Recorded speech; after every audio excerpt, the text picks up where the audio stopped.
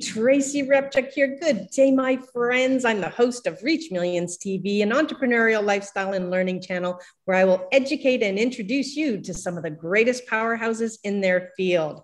As an entrepreneur for over 37 years, I've had the good fortune to appear in Forbes over 27 times, speak in 39 countries, appeared on NBC, ABC, CBS, Fox, won awards from the Senate, the Assembly, the White House, and President Obama, written 9 #1 international best-selling books.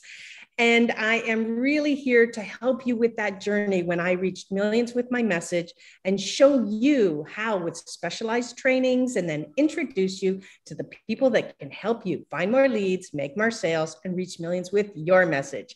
You can find out more about me at tracyrepchuk.com or reachmillionsacademy.com.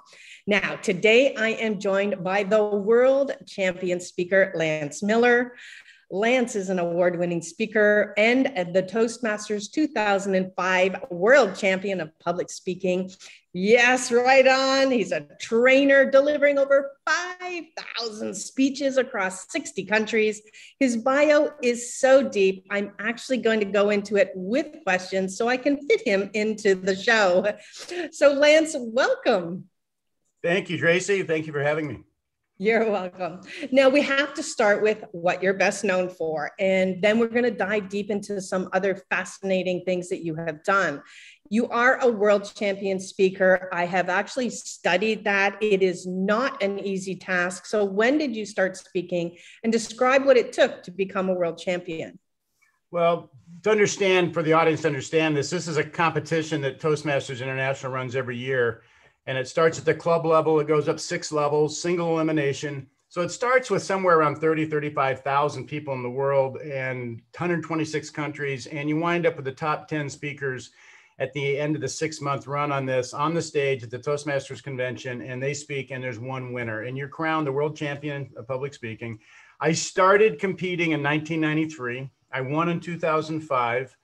And it was an incredible journey of self-discovery, of really figuring out what my messages were, what I meant, what I stood for in my life. It was really more of a journey of self-discovery and realization. It was about speaking, because in order to be a great speaker, I had to be authentic. And that was something I watch a lot of people struggle with, is really finding their authenticity. But once I actually got that, it was like my message is aligned and everything. And I would really say,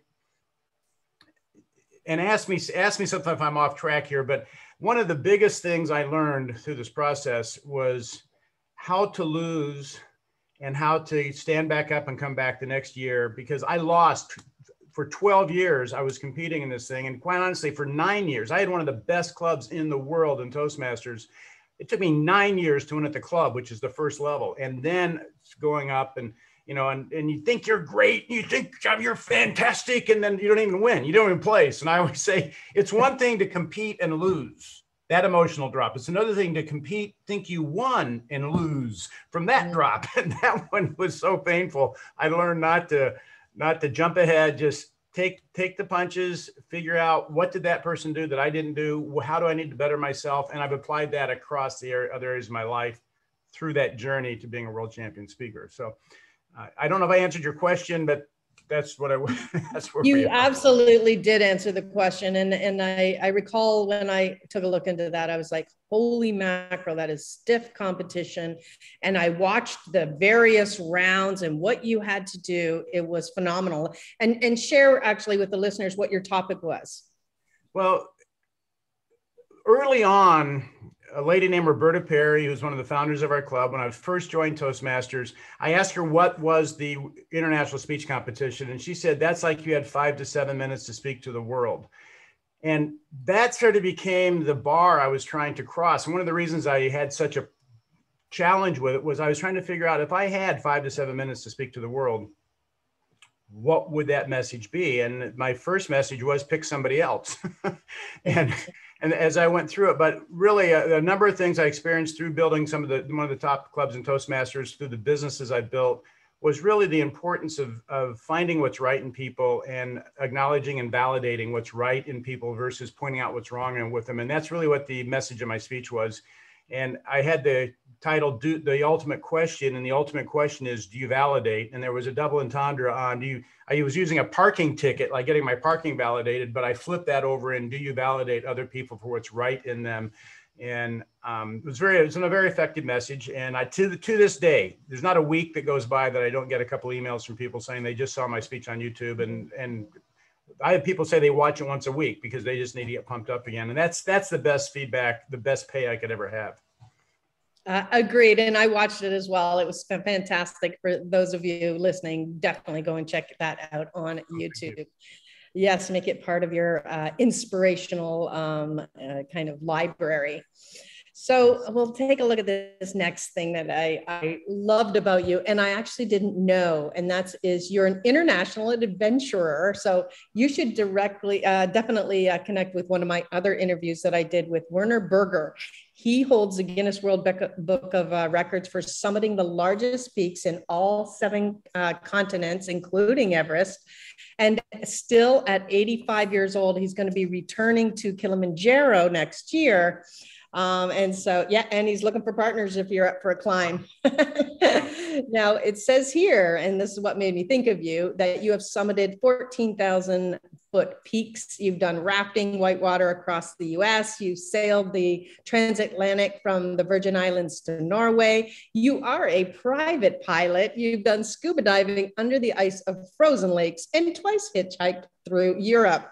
So were you always an adventurer, even from a young age? And what is your biggest adventure goal now when it comes to kind of, what's next for you? Well, it was interesting. I grew up in this little town in Indiana. It was sort of flat and farmland, but I was outside a lot. And yes, I always had a great desire to go explore and do things. And I was active in Boy Scouts, and so I was camping. And we had my summers. My family had a farm and a summer home in Michigan. And so I was up there with my grandparents. We were canoeing and sailing. And so I was always outside, very active. And then when I was 14, I talked my parents into, and it was my initiative, to sending me to a mountaineering and leadership school in Telluride, Colorado for the summer. And my whole goal was to be able to be, dumped in the middle of the woods, like Rambo, with, nothing on me but a loincloth and a Bowie knife, and survive.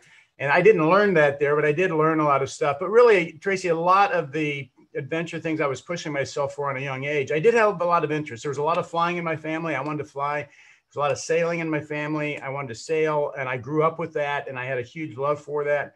But a lot of the stuff was pushing myself out beyond my own personal barrier, my own envelope. I didn't want there to be something that I said, I'm afraid to do that. I don't know how to do that. I don't know if I wanted to push through it and go, I've experienced that.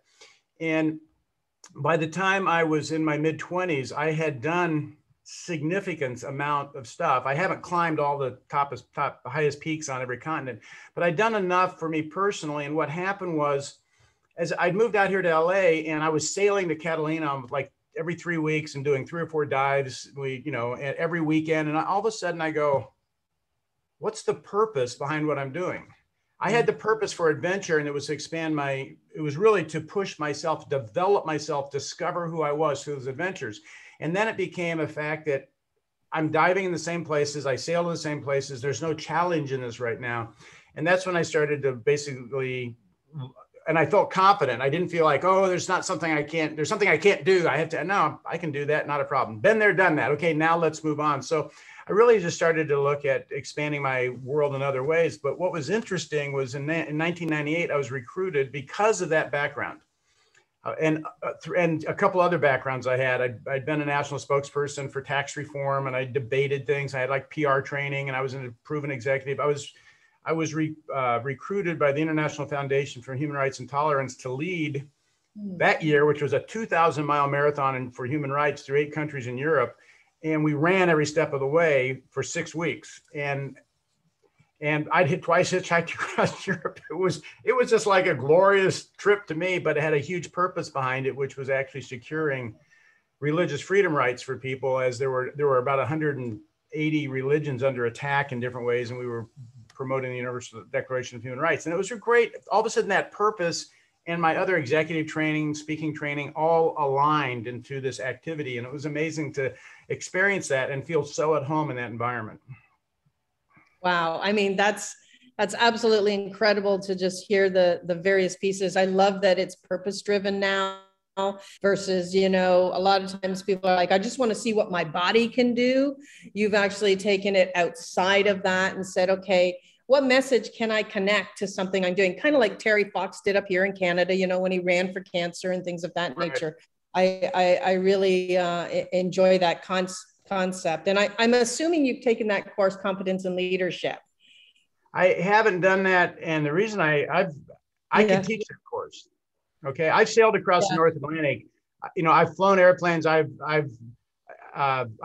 rafted down rough rivers. I've run teams across Europe for 2,000, 3,000 miles, 8 time.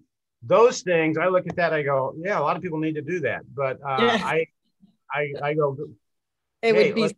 I was doing that stuff when I was 14. That's what I'm saying. Oh my goodness. On top of that, my family had a milk and ice cream business. I grew up driving trucks, picking up milk, delivering milk in stores, working in shops. You had to be competent. You had, or you weren't gonna be able to survive. So anyway.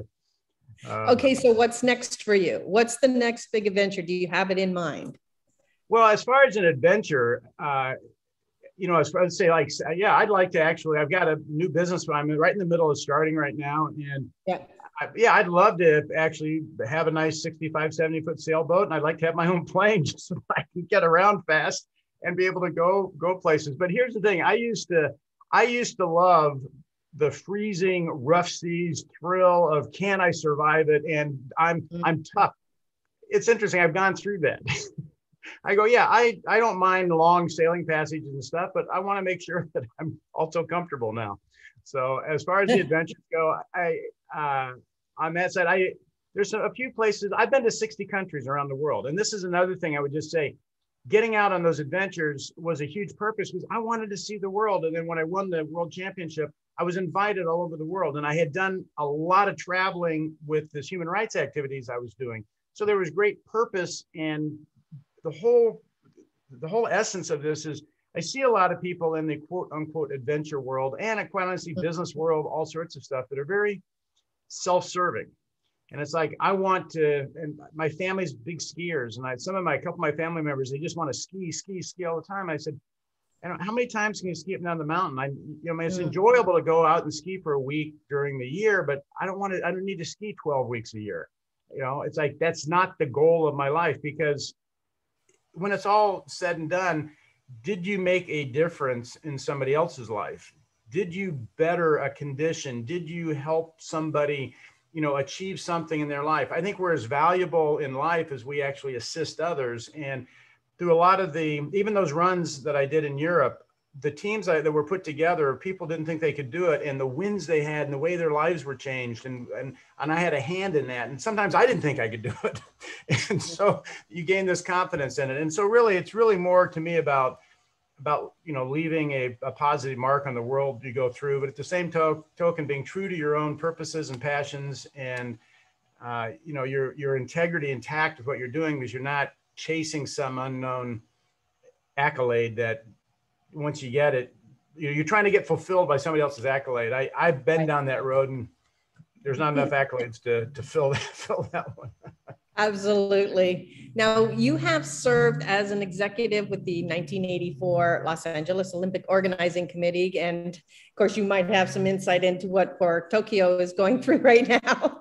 You've done Nestle and Anheuser-Busch, and to completing 5 new business startups, and you're in the middle of one now. What specific skills are you sought out for? And what is your favorite kind of project along those lines?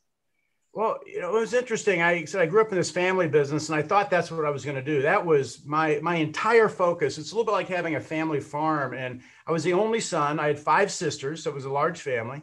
As I like to say in my talks, I go, there were 6 kids in the family. They were all boys except 5 of them. So, but that was a real life shift, because that didn't work out. I won't go into the details. Just that didn't work out. I was 26 and I was out of college for 4 years trying to make that work. It didn't work. I came to California. I was trying to figure out what I wanted to do with my life. I didn't have really a game plan.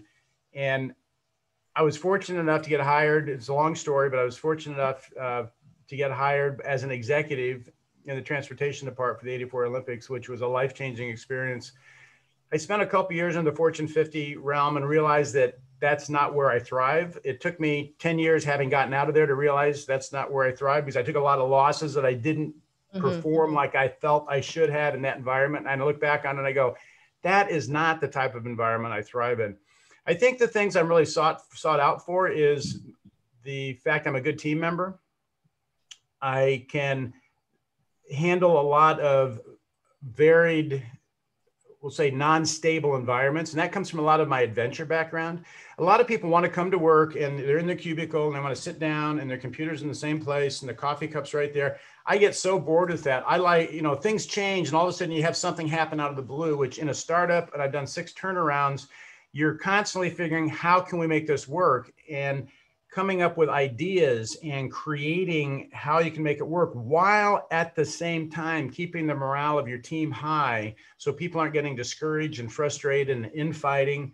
So it's the things I've really been sought out for have been that team component of coming in because I know I'll keep the team morale high, and the fact that I'm a solution-oriented individual that can be tossed into a number of environments and figure out how to make it work. And not to give this super long answer, one of the things I was so frustrated for when I was working in my family's business, since I was 10 years old, I was working in that, starting to dip ice cream and then freezing the ice cream and loading trucks.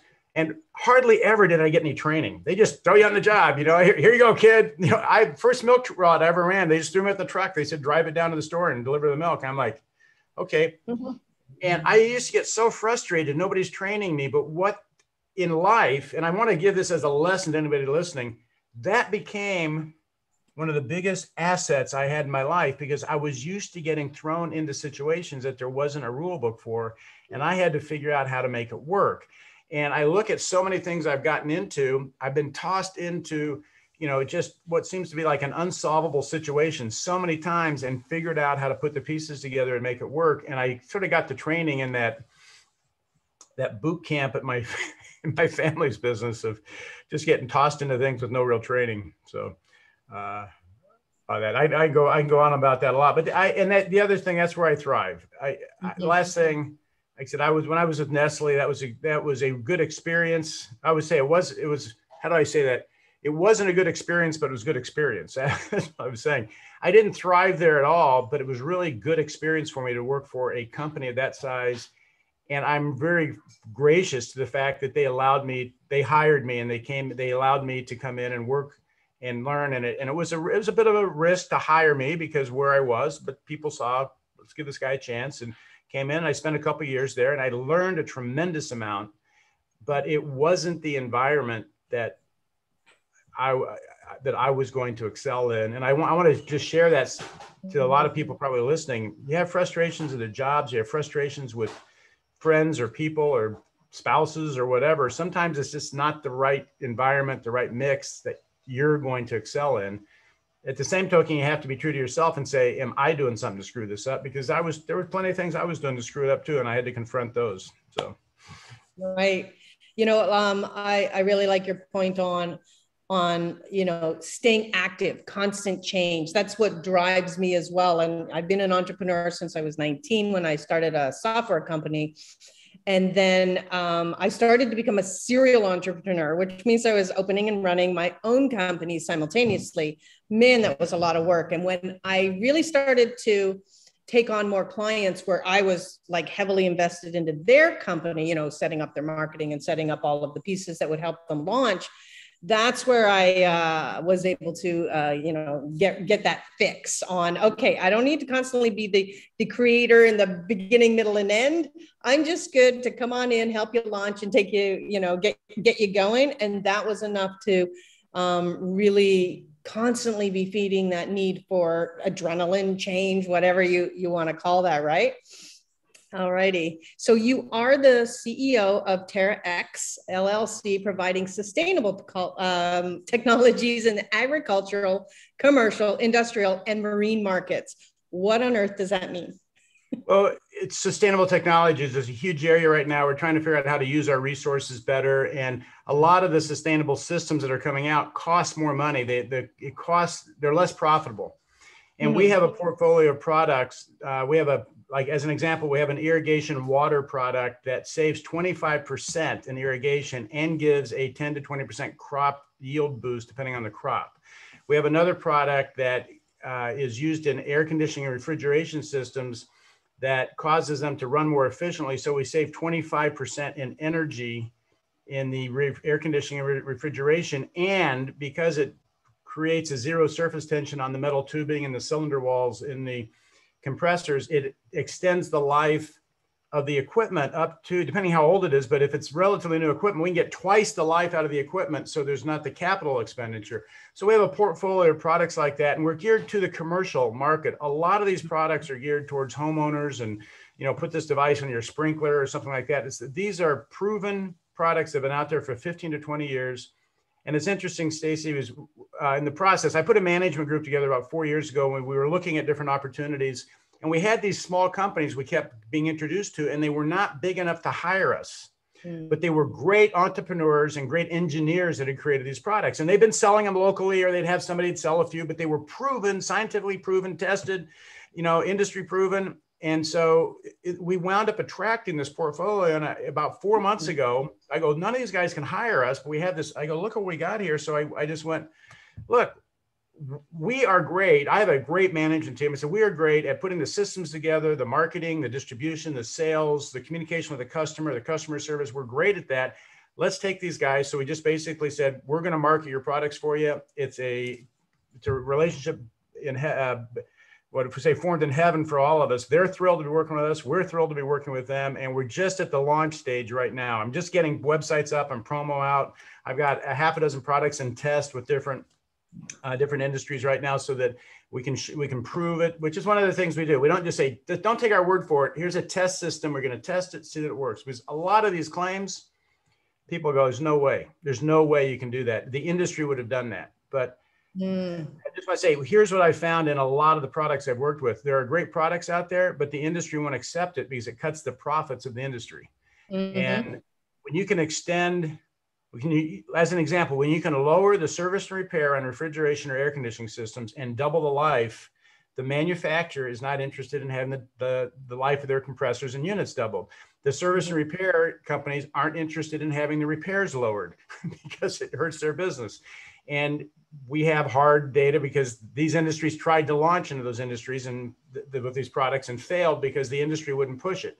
So we go directly to the consumer, and that's who benefits from it. And then we give them a more sustainable, more sustainable and more ecological, system to operate and meet a lot of the requirements that the cities and states are mandating, that buildings lower their carbon footprint by like 25%. And farmers now are getting their water metered out of the wells because there's droughts all over the U.S. and stuff. And so we have a solution to those things. So it's very exciting. So we're really excited about the products. Again, I was just talking about you're as successful in life as you help somebody else. And what we're so excited about is that these products will help so many people do better in life, and it will help the guys that develop them do better in life because they came up with great products. And it's just that the timing is really great on what we've got put together right now.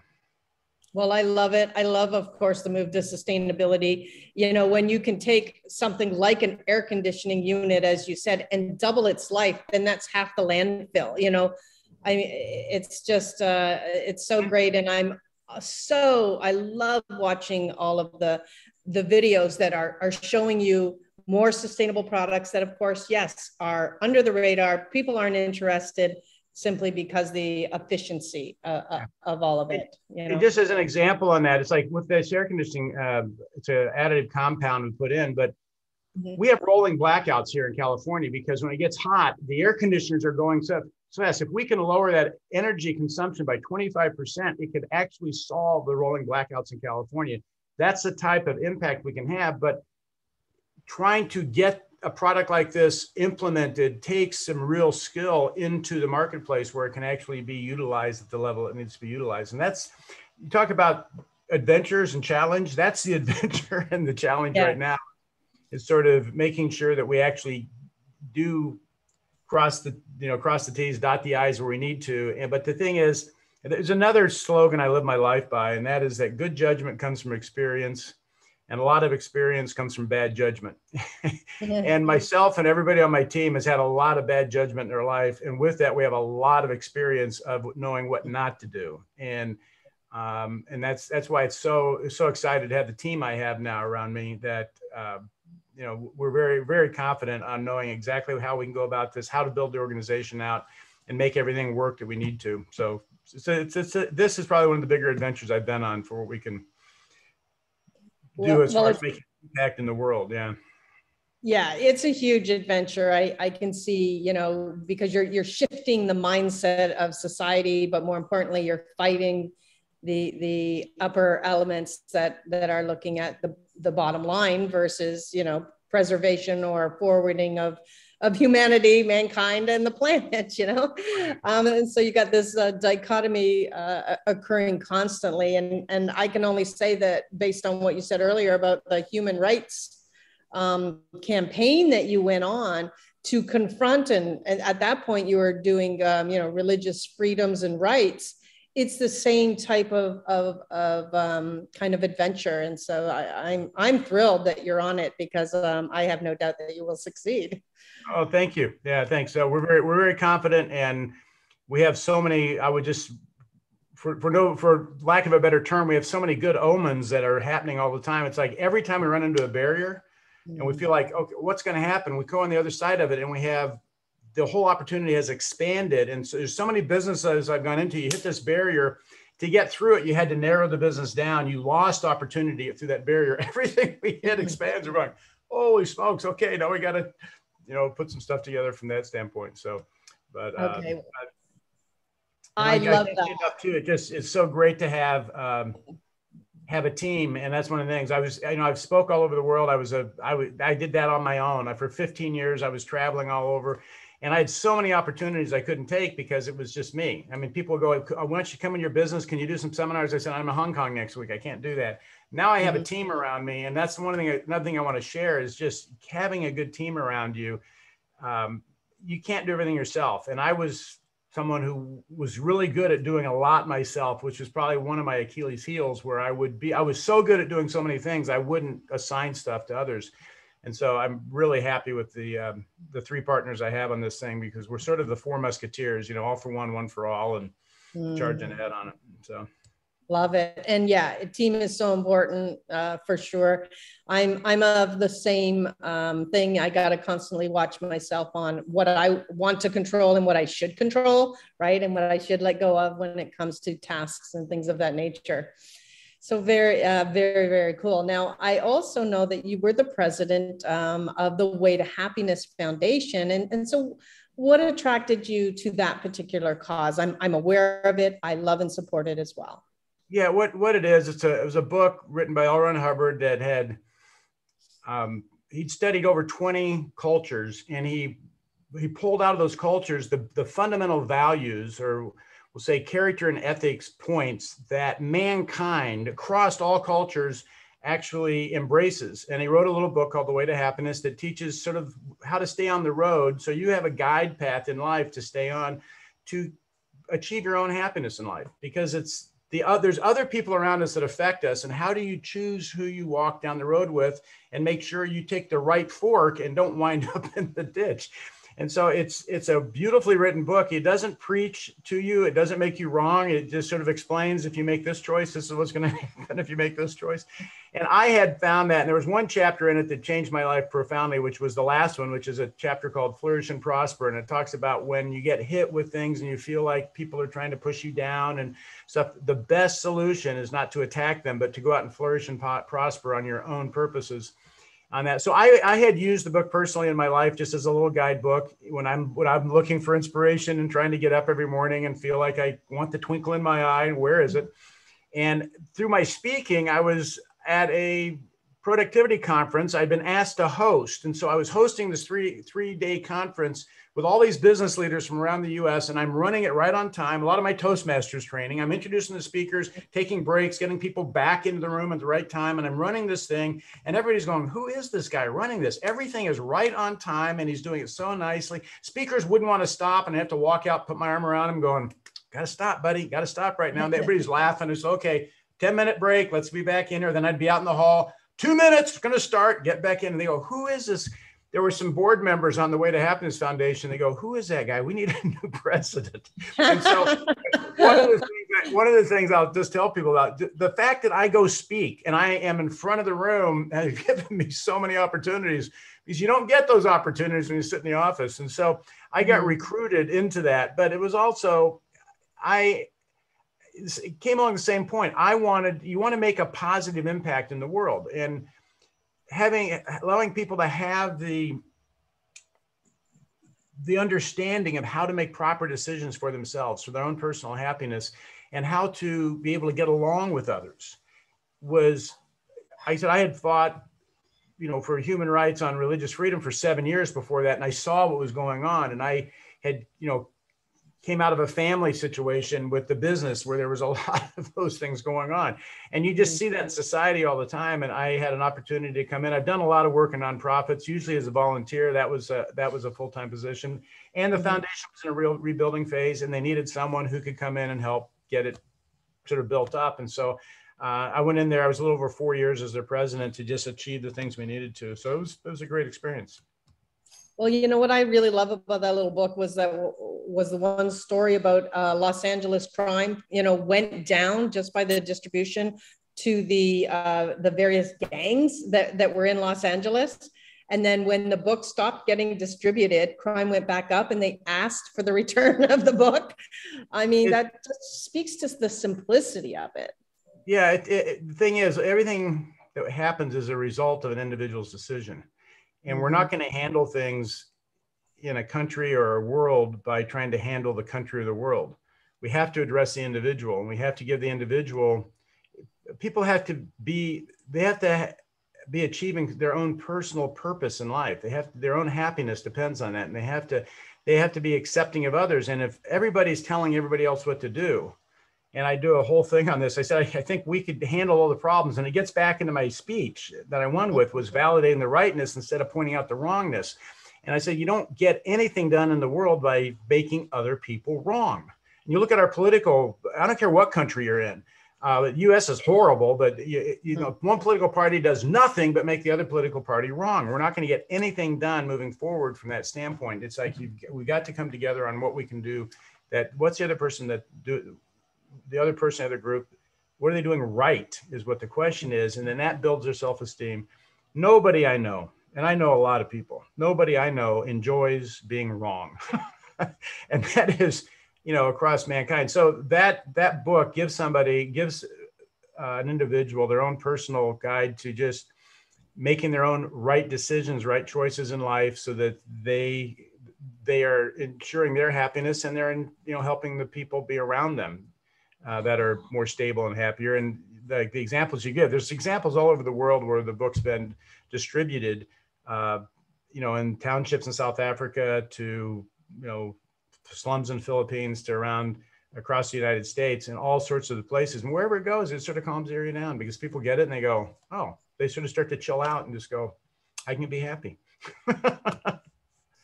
Well, and I love your point on validation as well, because that which you acknowledge, right, or flow power to, comes to light, so to speak. So if we're constantly validating the wrongness, then that just keeps accelerating, as opposed to what you again also just said about the word validate actually comes from the Greek word that means to make stronger.